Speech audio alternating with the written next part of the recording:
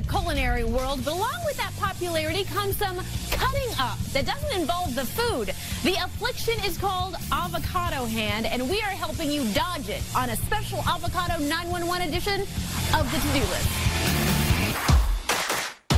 Americans' love affair with avocados has hit a new high. We eat nearly 50 million pounds per week, and the increase in consumption has led to more trips to the hospital with the dreaded avocado hand. So avocado hand is basically cutting yourself while you're preparing an avocado. Chef Mario Gebran of US Egg says this modern malady affects avocado fans everywhere, even celebs, like Meryl Streep, Joy Behar, even Andy Dorfman from The Bachelor.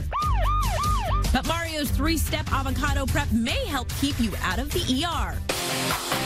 We'll start with safely slicing the avocado by rotating it around the knife in your hand. So you just want to slowly rock this knife back and forth. This should be the only time you actually hold the avocado in your bare hand.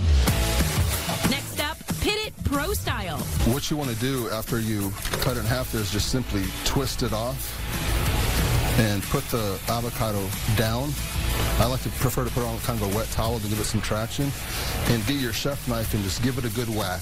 And Mario has a serious pro tip. So I prefer to use the back part of the knife because I find it to be the sharpest part of the knife. Finally, another mistake people make is they try to slice the avocado while it's in this state. Mario says to remove the fruit with a basic kitchen spoon. It's easier on your hands and the avocado. So I like to treat it like a flower. You got to treat it really delicately. Go around the edges. Once you go around the whole thing, it'll pop right out. Now that you're an avocado ninja, try out your new skills by making Mario's Avo B. Pop over to thelisttv.com for the recipe. Enjoying the green goodness without seeing red? Avocado 911 is on the